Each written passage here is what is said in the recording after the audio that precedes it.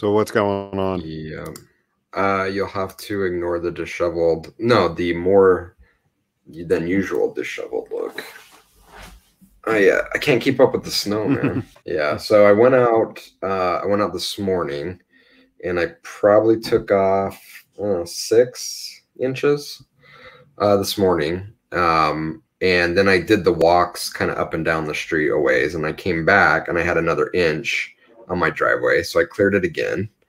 And then just as I was about to put away the snowblower, I looked 2 houses down and I saw the neighbor shoveling snow, and he had about, at this point, 7 or 8 inches. I'm like, no way, dude. So I went down there, and they just moved from California, so like he's got no snow implements. So he's got a little shovel, and I'm like, no, man. I'm like, I got you. So Nice. I helped him clear his driveway. I came back. I had another 1.5 to 2 inches on my driveway by the time I got done helping him. So I cleared the driveway again. Jeez. And now I'm looking out at it, and I'm like, I got to go clear it again. So I'll have to snap some pics. We have a good 14 inches or so. So yeah. Nice.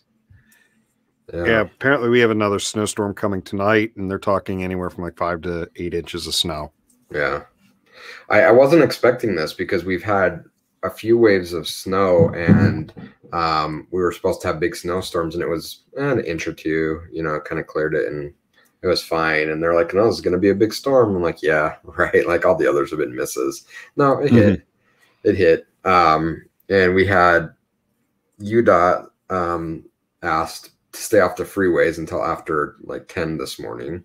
And we got an automated call from the city saying, if at all possible, don't use the city streets until afternoon. We're having trouble getting everything cleaned, which for us is like, that never happens. Like they're pretty efficient, and we don't usually get phone calls saying don't drive on the road. So yeah, it's pretty big. And I think part of the problem is the geography is interesting. And just down the street from my house, there's like this swale type thing where it dips and then it comes back up, and the wind howls through there. And I guess that little dip has just been buried in snow. So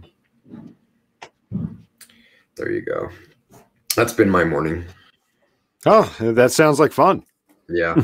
And I just got done talking to Carrie at HBR. And as I mentioned, we rarely talk business. So for like 15 minutes, we talked cooking. And I was scrambling to get on this call because I was sending her pictures of all the things that I've been making in my new enamel Dutch oven. She's like, nice. Thinking about buying one. I'm like, oh, you have to do it. And so I'm like, I'm going to send her pictures of everything I've been making in it. So nice. Did you guys get a chance to talk business at all, or was it all just cooking? Yeah, just personal chit chat, cooking, travel, snowshoeing. She said that Boston's finally got a good chunk of snow, so she can break out her snowshoes and go do some snowshoeing. And I got mine as well. After she got hers, I bought a pair. And they're hanging up in my garage. So maybe if I'm not too worn out from snow removal, I'll slap on the snowshoes and go hit the trail. Fun. Yeah. I'll take that over skiing at this point. I've never been snowshoeing, and every time I've tried to go skiing, a freak snowstorm comes and prevents me from actually going skiing. So, oh, really? It's happened several times in my life. I'm like, I guess I'm just not destined to go skiing.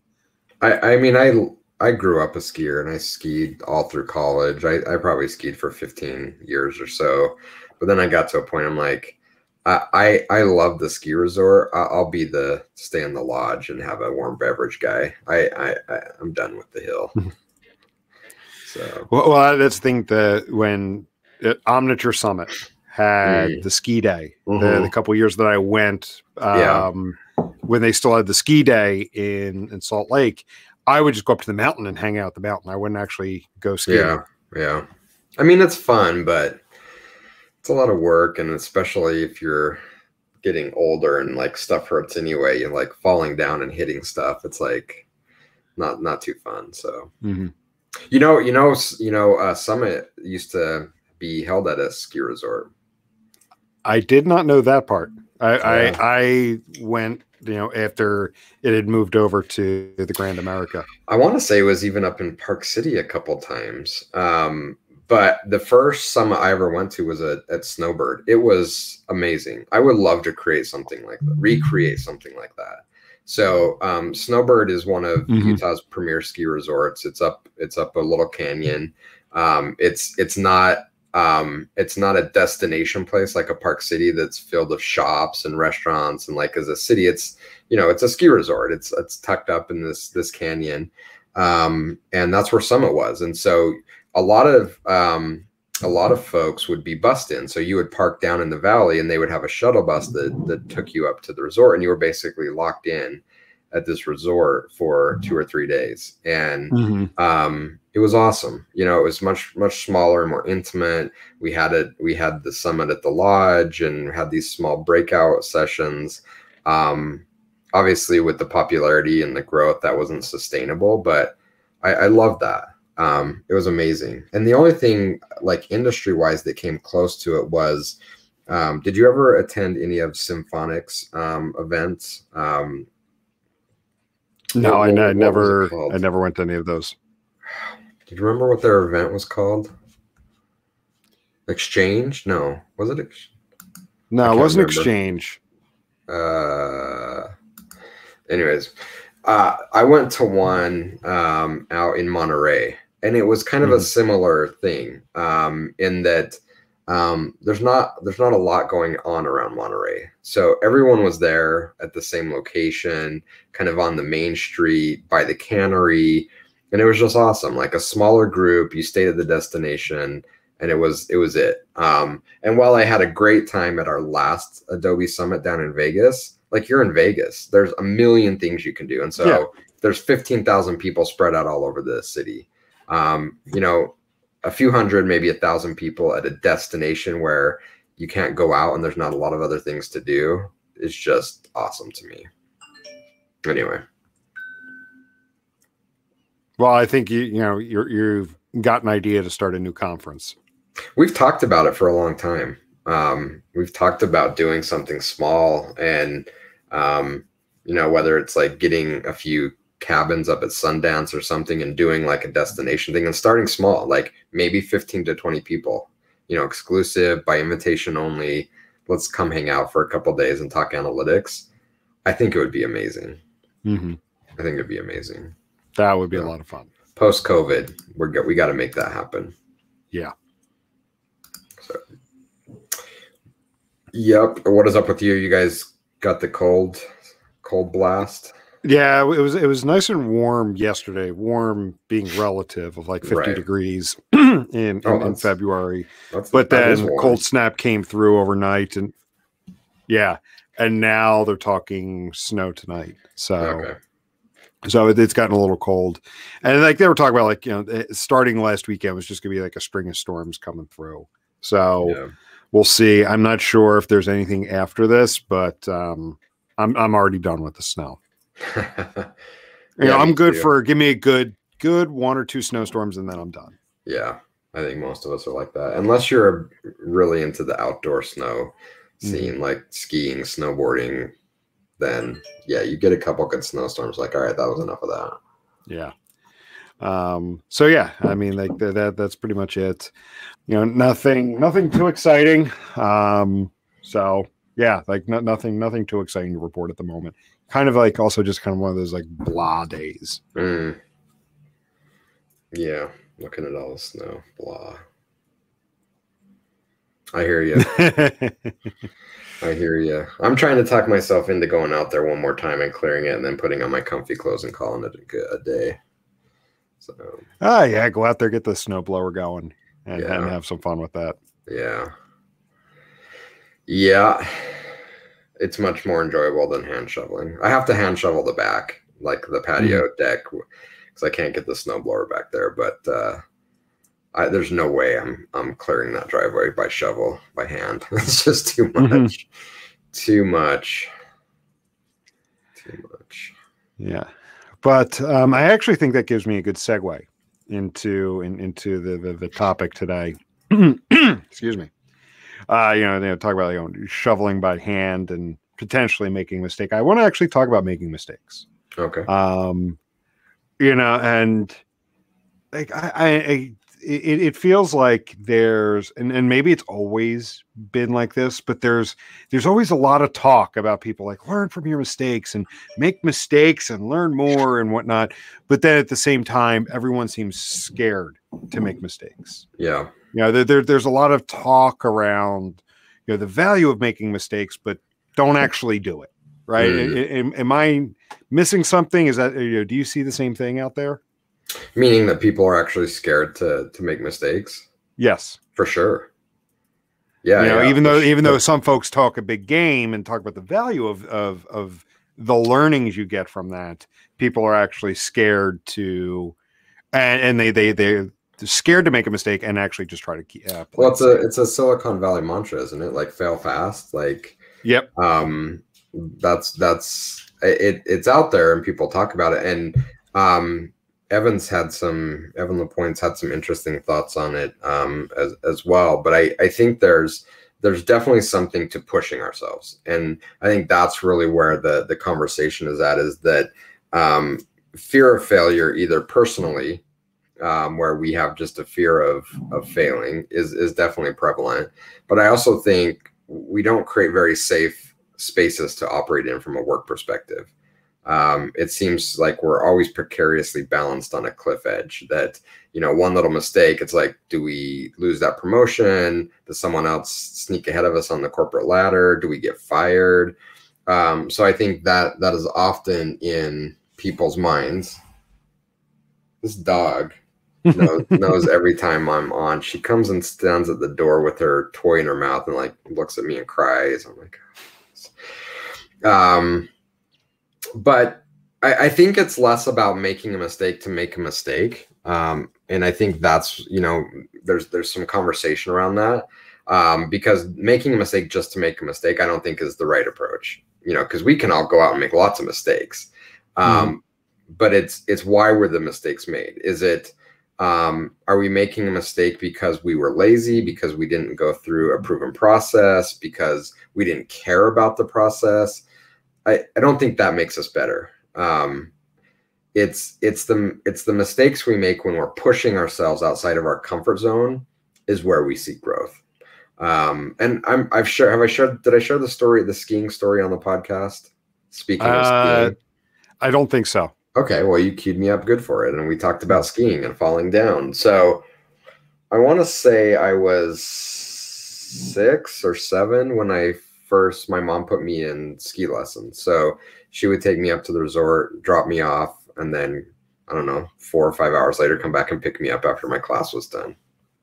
And I had an instructor that stayed with me. And I still remember it to this day. I'm sure it maybe is different in my head than what actually went down. But the story that I remember in my head is I was on the bunny hill. So if you're not into skiing, ski resorts have different hills, and they're rated by how difficult they are. And beginners start on what they call the bunny hill or the bunny slope. It's a really small, gentle hill, and less risk, and it's where you learn the basics. And I had gone down several times with my instructor, and I was doing, I think it was my solo day. He wasn't going to go down that one with me anymore. So he was going to put me on the lift. I would go to the top, ski down, and meet him at the bottom. And after one of the runs, I was beaming. I'm like, man, I'm doing so awesome. I was so happy. I get down there, and he has this look on his face, like a disapproving look. I'm like, what's going on, man? I'm killing this hill, man. He's awesome. He's like, I want to get off this bunny hill, bud. I want to go do some more challenging things. There's a lot of fun stuff out there. And I'm like, so what's the problem? He's like, you're not falling down. I'm like, I don't understand. He's like, we can't get off this hill until you learn to fall down, because what you're doing is you're taking the basics of what I taught you, and you're not experimenting and pushing yourself outside that comfort zone. There's more techniques to learn. There's more skill to learn, but you're not going to be perfect doing it your first time or your 100th time. Probably. That means you're going to fall down, because you're going to make a mistake, and then you're going to learn from it, and you're going to change that next time. If you come down this hill one more time without falling down, I know that you're not pushing yourself outside your comfort zone, and you're not going to progress. And that story has stuck with me all throughout my career, because it's true. And we see it in our personal endeavors. We see it in our business growth, that we get into a place where we feel comfortable, and then we operate at high efficiency. We operate at low error rate, but we stagnate. And that stagnation is because we're scared to go to that next level. And we know it's going to be tricky. We talk about this a lot from athletics perspective, and we talk about the game slowing down for quarterbacks. But just think about their progression. A star quarterback in high school, the game is slow. What happens when he goes to a big D1 school and gets in his first game? Is the game is slow? No, he gets his ass kicked. Yeah, right. The game all of a sudden sped up. I was like, wait a minute, this is the same game. Why is it so much harder and faster? And then you go from being a star in college to the pros, and the game gets faster again. And so each of these times you go to a new level of competition, of skill, of pushing yourself, you get hit again, you fall down again. And that's okay. That's part of the learning process. And again, I think the perspective of doing that from a place of challenging ourselves as going to the next level, I think is where the growth is. And I think we just have to be careful of saying that isn't to say we should go from level 1 to level 10. We shouldn't go from something that we're good at to something we have no business doing. That's just foolhardy. And it's also not saying we should make mistakes just to make mistakes. If there's a proven process, a proven way of doing things, we shouldn't make a mistake just to say, I made a mistake, I'm going to get better. That isn't true either. And I think a lot about, I'm totally into like pilot culture and watching YouTube videos of pilots. And pilots have a very rigid way of taking off, of landing. They have a checklist they go through, and they follow it every time in order. And to say, well, I'm going to challenge myself and not do the checklist. No, that's not what we're talking about here. That's not the growth we're talking about, right? In that aspect, I'm going to challenge myself. I'm going to go from flying a single engine plane to a double engine plane, or from a plane to a jet. That's the challenge. And that's where we make these little micro mistakes. But we don't want to make mistakes that are going to be fatal to our careers. Just to make a mistake, right?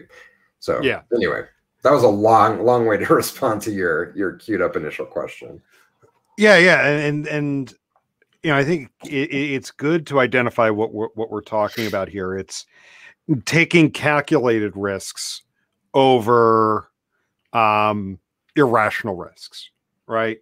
To continue with your pilot analogy, it's an irrational risk to say, you know what, I'm going to fly without the checklist, without the, trying to change up the procedures on the fly of what I've been trained with and what people have been doing for years ahead of me.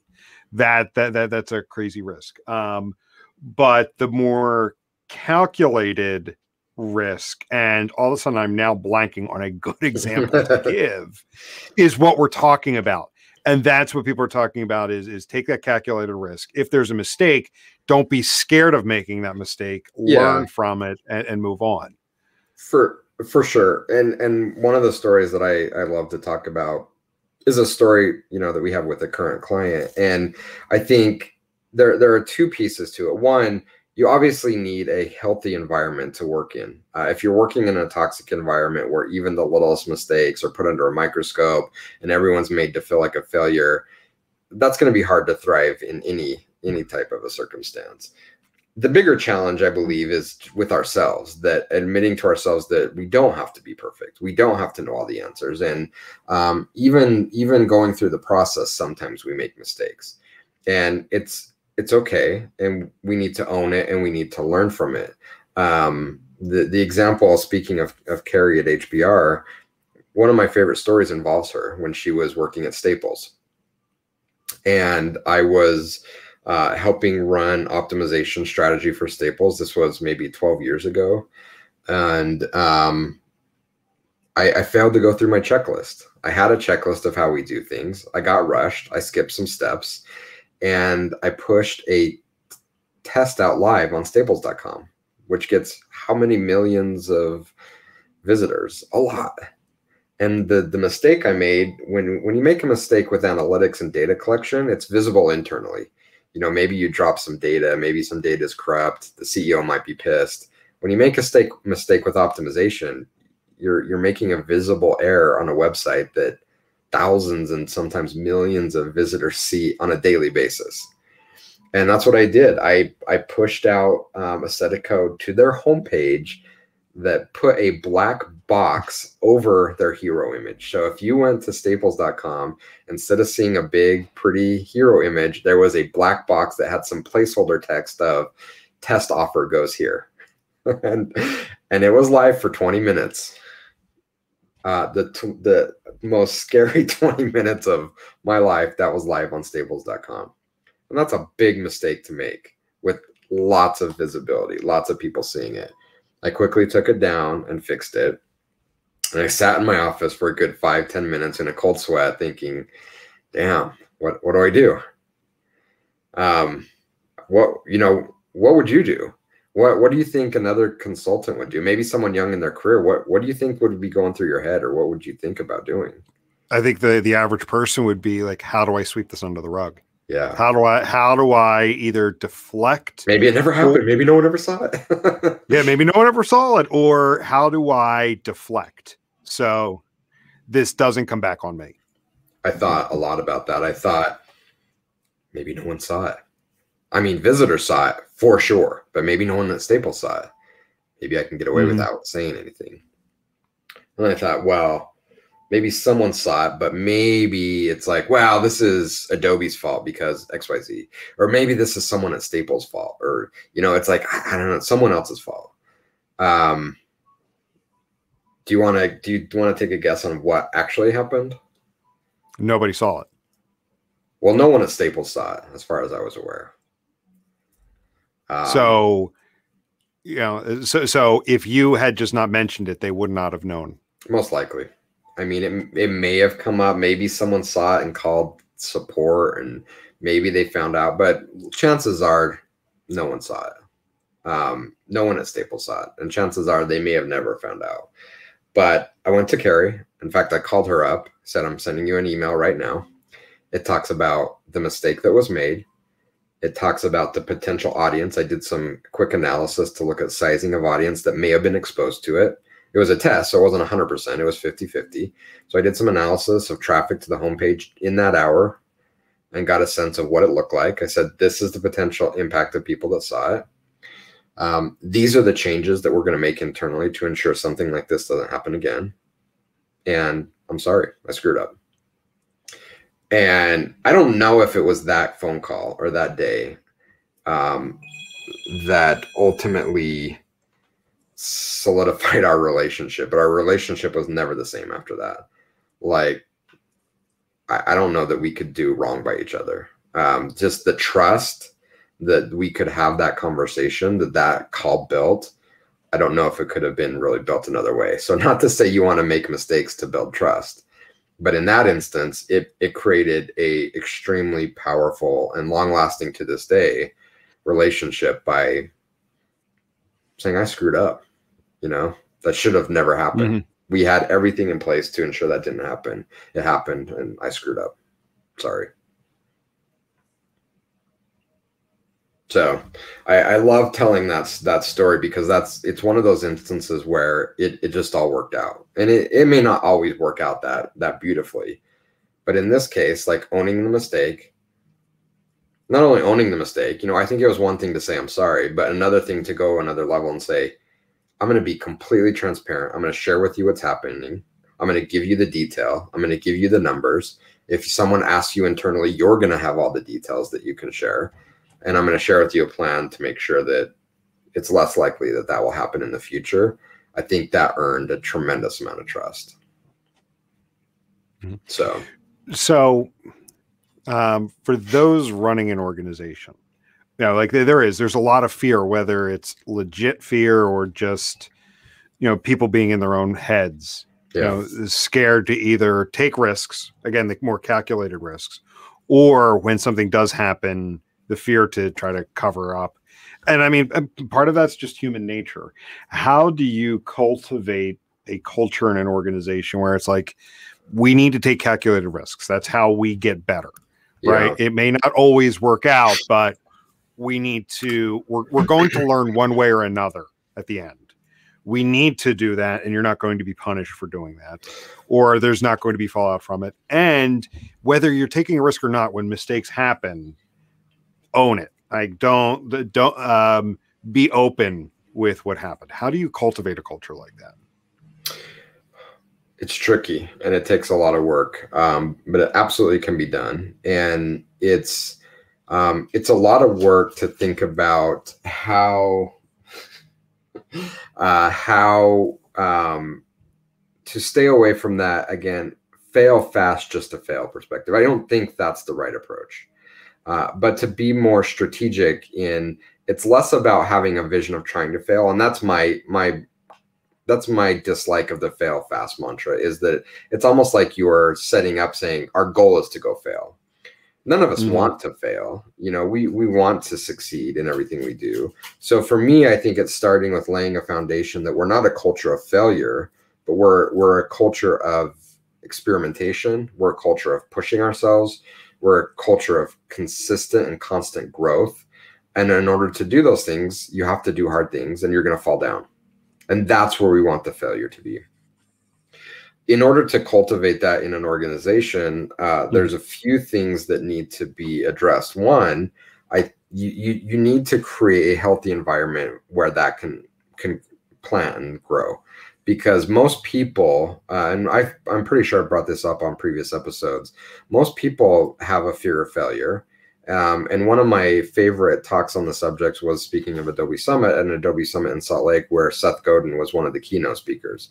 And he talked about the reptilian brain and the fear of shipping and thrashing. And that, you know, as you get closer and closer to publishing something, to putting something out into the world, to, you know, saying this is something we did, people begin to thrash because they fear shipping. And they fear shipping because they fear failing and falling down. If I put something out there and it's not good enough, it's going to reflect on me that it's a failure. I fell down.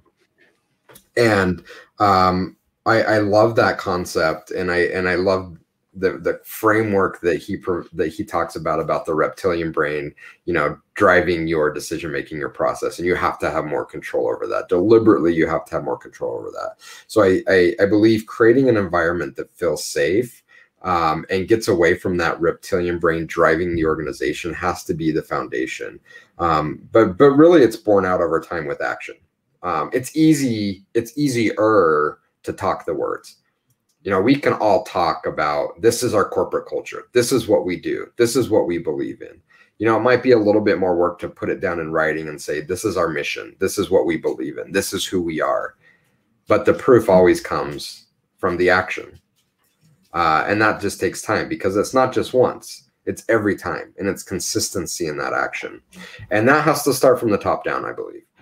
And in order for that to happen, I believe employees have to see managers and executives and leadership being transparent and open to admitting their shortcomings and failures, because we all fail. None of us are perfect.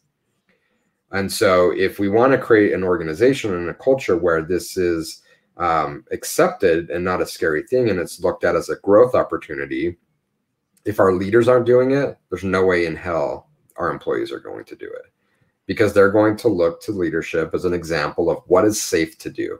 And if we see our managers making mistakes and them not owning it, or worse, kind of as we went back to the start of this conversation, sweeping it under the rug, deflecting the blame somewhere else, you have no chance of making this work. So it needs to start at the top down. There needs to be transparency, and there needs to be consistency. And the two consistent pieces are, as a manager, when I make a mistake, I need to own it. When an employee makes a mistake, we have to treat that with delicacy, as we use that as an opportunity to teach and grow. So the two biggest mistakes we see are managers don't own it.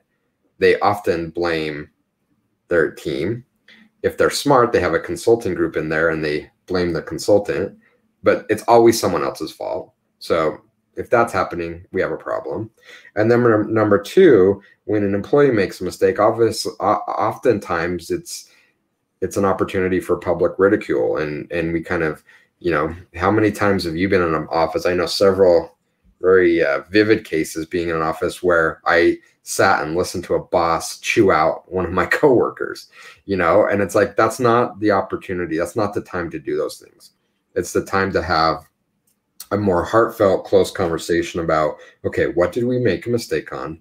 How can we learn from that? And how are we going to use this to grow and learn from it? This is a building opportunity, not an opportunity for me to play drill sergeant and rip you apart.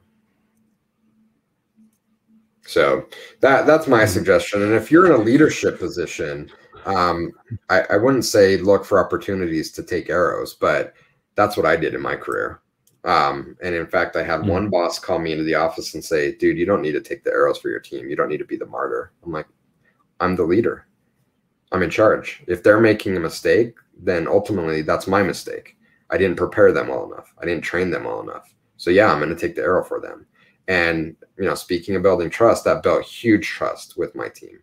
And ultimately it made them feel safer to admit and step up and say, you know what, it's not fair that Jason's taking the blame for this one. This was on me. I made a mistake. Here's what I did. And here's how we're going to learn from it. Mm-hmm. So don't you find it ironic? A lot of these organizations spend hundreds of thousands of dollars for various testing tools to see it, you know, to try out an idea and see if it's actually something that works. So, you know, changing up the presentation, and, you know, sometimes something they push out, it doesn't work like they thought it would. Yet, you know, like they're taking risks that way, but other risks that employees take are frowned upon. For sure. I mean, like, I see some irony there. There's absolute irony there. There's irony in the whole way that big companies operate, because they operate from a place of fear, but it's not consistent. There's just lack of consistency, because some things they don't and some things they do. And a lot of times, again, I think it's unfortunate that it's the employees that take the brunt of the hit. And it's just unfortunate. It's unfortunate that they become the scapegoat for many things, but it happens. And as you rise in an organization and your potential fall is much bigger, you're often faced with that ethical dilemma. As I become an executive at a big company, I'm making a lot more money. Maybe I have stock options. I definitely have a career image to protect. And so it's so much easier to deflect failure on my employees than on myself. Or I think in the instance of, you know, talking about A/B testing and optimization, it's so much easier to deflect it on the tool. It's not a person. It's not, you know, we can deflect blame onto that tool. It has no future. It has no career. It's trying to protect. So yeah. And as a side note, I had a hard time not chuckling because there's a Seinfeld episode where Elaine's on the subway and she's talking to a lady and she's like, it's ironic, isn't it? And the lady's like, what's ironic? And Elaine's like, this, we've come so far. Yeah. You know, we missed the little things, like, you know, men opening the doors first. She's like, no, what's ironic? What's the word ironic mean? And Elaine's like, oh. So sorry, I was thinking about that as you said that. What's ironic? No, what does the word mean? Anyway. No. It's funny because, yeah, as you were talking. Yeah, no, because I was thinking earlier, as you were talking, is, you know, the same organizations that don't take the time to embrace a culture of employees taking calculated risks, understanding mistakes that are made, you know, using them to learn and grow from, are also the ones that spend a crap ton of money to throw out ideas that are presented to the customer to see if it's a mistake or not, and try to learn from it. It's true, but in both instances, I think you'll find that many businesses manage to the lowest common denominator. And by that, I mean, from an employee perspective, we manage to the lowest common denominator of, we want all our employees to never fall down going down the bunny hill. Okay. But we're not going to make mistakes, but we're also not going to, you know, ski the black diamond and hit the moguls and, you know, make it to prime time. We're never going to be at the top. And the same is true from a testing perspective. It's, you know, I have the opportunity to work with lots of companies from an optimization perspective. And even then, they're managing to the lowest common denominator, because there is a tremendous amount that can be done for sure. Yeah. Like I will present some ideas that potentially could be game changing. Do they come with risk? Yeah, it could fail spectacularly. 9 times out of 10, never get close to scratching that. Okay, let's move this button 5 pixels to the left. Okay. All right, here's an idea. You've got tons of white space on your page, especially above the fold. Let's test better using that space to prevent relative and meaningful information to your customers. Oh, that's an interesting idea. All right, we came up with a test idea. Great, I'm excited to hear it. All right, so that button right there that's a shade of blue, we're going to tweak it down and make it 2 shades lighter. All right. Because again, like it's managing their program to the lowest common denominator in the sense of we want to keep this going. We want to keep skiing down the hill, but we want to reduce our risk of falling. And you absolutely will. You will absolutely reduce your risk of failing, but you're also reducing your risk of going to a new level. So if you're okay with that, if you are okay climbing the little hill in your backyard, you're okay skiing down the bunny hill, if you're okay playing a sport at a recreational level, that's completely fine. And in fact, in a lot of cases, that's completely acceptable. But if you want to climb taller mountains, if you want to ski more difficult terrain, if you have goals of maybe playing in college and maybe after that playing athletics at a professional level, if from a career perspective you have sights on becoming an executive, starting your own company, building your own brand, you're never going to do it staying on the bunny hill and not falling down. You're just never going to advance to the level of being able to do those things. So based on your experience, what do you think drives that fear of organizations really pushing their testing program? Is it just that they don't want to see their ideas proven wrong? Is it ego? Or is it something else that's not, really allowing them to push a tool like that and learn from it? Honestly, I don't know. I don't know what the answer is, but I think it's at a personal level. Because for most people, and again, let's put ourselves in the shoes as someone working in a large corporation.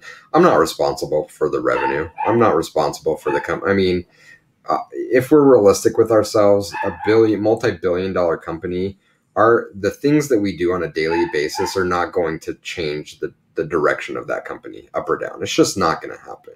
So I think the fear of having like monumental impact, positive or negative on a business isn't it. I think it's something more internal.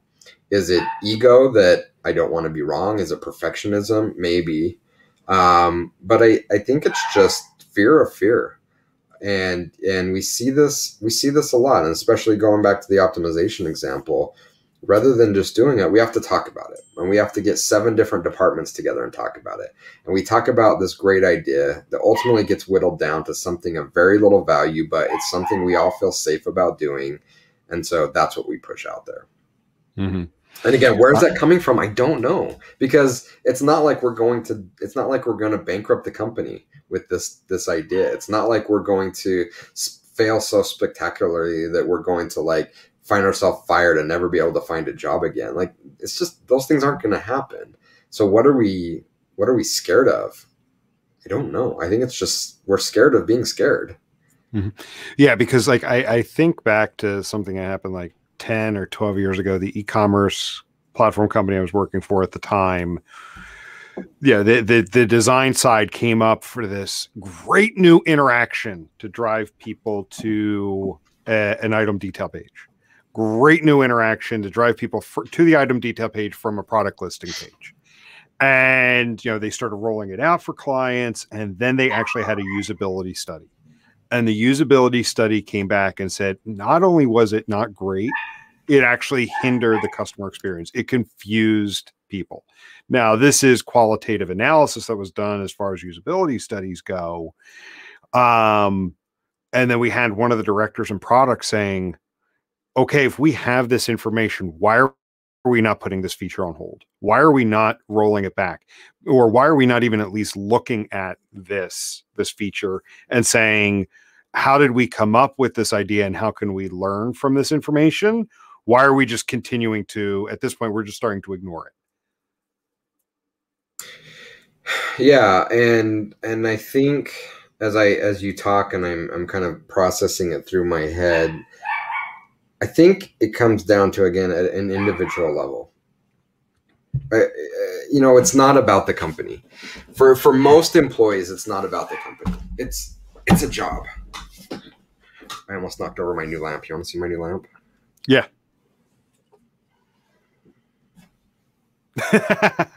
When it turns on. Is that the leg lamp from A Christmas Story? Yeah.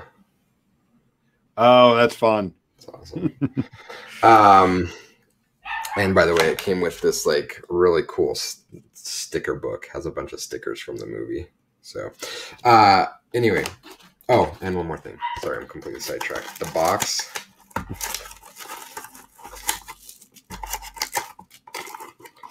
It came with all this like Fred G. Lee paper. Oh, that's hysterical. Oh, that is awesome. Yeah, that's pretty cool. So I think it comes down to each person as a person, and it's survival. I think going back to Seth Godin, the reptile brain kicks in, and it's survival kicks in, and it may sound silly, but I truly believe this is what is happening. We're talking about optimization in this example, but overall, this is what I think keeps employees back from progressing, is this fear of failure as a survival technique. Meaning, if I just stay out of the sights of the saber-toothed tiger, I'm going to be safe. So as long as I don't push myself too hard to make a mistake, and I stay out of the sights of the director or the VP of the department, he's not going to see me. I'm going to live in my cave. Everything is going to be fine. If I push myself and try to get a little better and I make a mistake, and all of a sudden the saber-toothed tiger sees me and maybe he kills me and I can't feed my family. I think that truly does go through people's mind when they think about, do I really want to do this? So I make the company a few more dollars. So what, am I going to get any more? Like, are we going back to the office space? So Initech ships a few more widgets. Do you think I see another dime? No, So I think a lot of employees think like that. So if I put myself out there and risk making a mistake, the upside is I make the company more money. So what? Do I make any more money? Probably not. It's just a pat on the back. Good job, Jim. You launched a nice test there. If I make a mistake, however, what's it cost me? Does it cost me my next promotion? Yeah, you could potentially risk your job. Yeah. Do I lose my next bonus? Am I out without a job and now I have to figure out how to, feed my family and keep a roof over my head? So there's this disconnect between the risk and the reward, in that we oftentimes see taking the risk as having a reward, but not the reward that the individual gets to share in. It's a reward for someone else, the business, the shareholders, Wall Street. They're getting the reward of me taking risks. But if I fail, my boss surely isn't stepping in to take the blame. Wall Street, the investors aren't going to, take share in that risk. The risk is solely on the shoulder of the employee, and rightfully so. They're fearful and they're thinking, am I going to have a job? Is that promotion I've worked so hard for now gone? So until we can balance out the risk and the reward at the employee level, kind of rethinking some of my thoughts about how do you make this work in an organization, I think that may be the nugget of information that we need to think about. That the risk, the reward goes to someone else. The failure is all with the employee. All with the employee. And yeah, no, that's a good perspective. It's out of balance. Because I'll be honest, I'm coming into this conversation with a bias. Having been part of a small team, an open team for almost 6 years now, it kind of taints your view of, you're not part of, Globotech, and you're one of 50,000 employees, and you're easily replaced. For sure. Yeah. I for sure. I think it's a big challenge at big companies. It can also be a challenge at small companies as well. We talked about this early on when you joining. I said, by the way, there's 3 of us. There's nowhere to hide. The spotlight is always on us. So, you have to have trust that you're joining when you're talking about small organizations, that you're joining an organization that's healthy from that aspect, because it can definitely be challenging, maybe even more challenging in a small organization, because it's true, there is nowhere to hide. The spotlight is always on you. Mm-hmm. So you could very easily become a scapegoat for so many things. So again, I think it comes down to creating safe environments where people can be human, and humans make mistakes. And we need to properly frame that as learning opportunities, growth opportunities. And that only works if we have the right leadership. So this is truly one of those things where, sure, as an individual, I can make choices on how I want to operate my life and how I want to lead. But this is one of those things where, unless this starts at the top, there's very little impact an employee is going to be able to have in shifting the culture into a place where growth is focused and it's okay.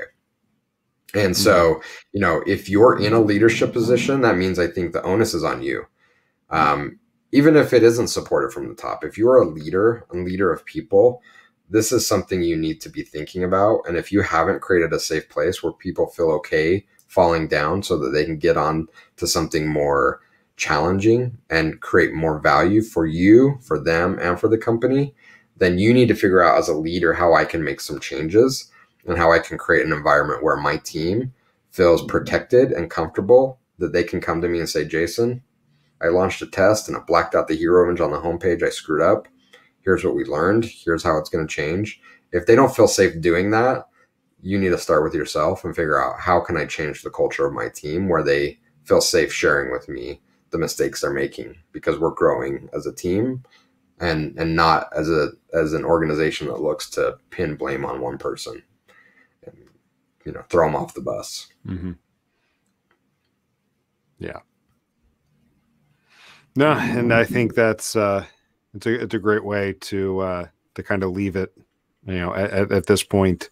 I really don't have much more to add to that. You summed it up really, really well, and what people can do. Yeah. Because I think it's definitely something that needs to be addressed in some organizations. You know, employees under such a feeling of fear that even just the slightest misstep could cost them their job. I mean, that's a very valid feeling that people, you know, or maybe not, you know, fear is not always a valid thing, but it's still something, it's something very real to them. Yeah. And the irony of that is that it often creates situations where people make more mistakes. And maybe I'll just leave it at that, is that, when you know, we think that maybe we're motivating people by putting these standards in place that are unattainable. You know, I'm gonna make, if the coach doesn't win 99% of his games, he's fired. It's gonna make him a better coach. He's gonna win more games. It's actually proven to be the opposite. We're putting these people in very high stress situations unnecessarily. And by creating this environment for our employees where they're always on edge, they're always walking on eggshells, you know, and the whole idea is that they'll be better, they'll be more, you know, focused and less mistakes are made. It's actually false, that they actually make more mistakes, and that by creating an environment where they feel safe and mistakes are okay, actually you make less mistakes because you're more prepared, you're more relaxed, and you can go about your job. Maybe you make a slight little mistake here or there, but you're much less prone to simple mistakes because that pressure has been taken off your shoulders. Mm-hmm. Yeah, you're not second guessing yourself constantly. Mm-hmm. Yep. So, yeah, it's a good conversation. Definitely one very needed, and it was enjoyable. And I think, you know, lots of people that listen in or in leadership roles, take a hard look at how you're running your team and be honest with yourself, you know, and think, have I created a safe environment where we can be open and transparent? We don't have to feel that every little mistake is someone losing their job. And am I stepping up and am I standing up for my team? Like, you know, really think through some of those conversations. And if you need to make adjustments, it's okay to admit it and start moving towards a more healthy environment for you and your team. Yep. There's that view. And then I think also drawing it back to analytics. Are you really putting your testing program and your testing tool through its paces? Yeah. Are you really pushing it to do what it can do? Or are you just kind of coming up with small things just to make it look like it's being used? Which most companies are. Get out of your way. Kick Cool. the reptile we'll brain to the side and get value in what you do. So I'll go shovel some snow now, and you stay warm. Yep. Sounds good. So we'll wrap up there, and we'll catch everybody later. All right. See you. All righty. See ya.